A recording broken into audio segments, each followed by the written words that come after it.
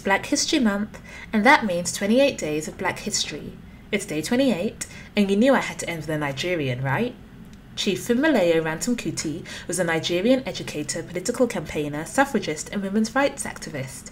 During the 1940s, Ransome-Kuti established the Abeokuta Women's Union and advocated for women's rights, demanding better representation of women in local governing bodies and an end to unfair taxes on market women.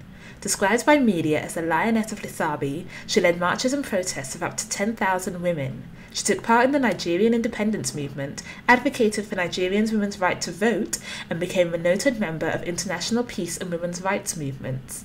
Ransome-Kuti received the Lenin Peace Prize and was awarded membership into the Order of the Niger for her work. Her children include the musician Fela Kuti, doctor and activist Biko Ransome-Kuti, and health minister Elikoye Ransome-Kuti. And that's day 28 and the end of Black History Month, but not the end of Black history.